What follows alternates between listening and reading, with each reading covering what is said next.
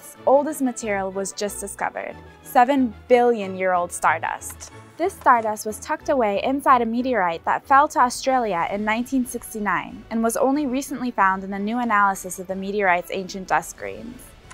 These grains, which range from about 4 million years older than our Sun to up to 3 billion years older, were likely pumped out into the universe by dying stars and then picked up by an asteroid.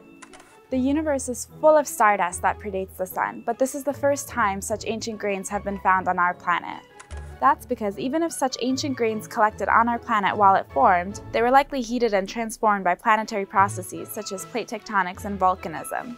But these grains survived on an asteroid that hadn't really changed in billions of years. That's your Strange News Snapshot. I'm Yasmin Sapakolu with Live Science.